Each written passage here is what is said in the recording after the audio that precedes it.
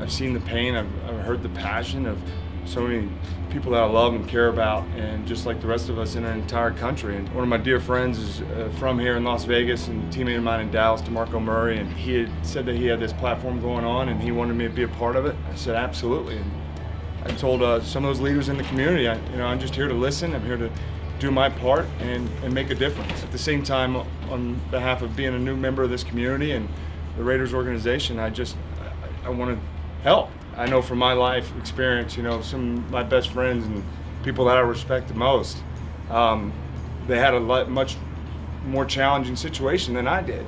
And big reason why was because of the color of their skin. I think that Black Lives Matter, and I would communicate that to all of my fallen. I know the tradition of Al Davis and the Raiders organization. I felt it when I signed from Mark Davis and Coach Gruden.